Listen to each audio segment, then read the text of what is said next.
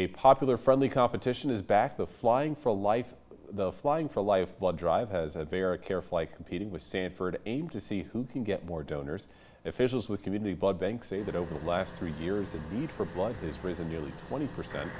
Flight crew members see firsthand how blood donations save lives and impact families. Even coming from the blood bank perspective, we could talk all we want to about the need for blood donations, but when you have somebody who uses it firsthand every single day, then people take it more serious. They look at it and they go, okay, yeah, I should come out and give blood.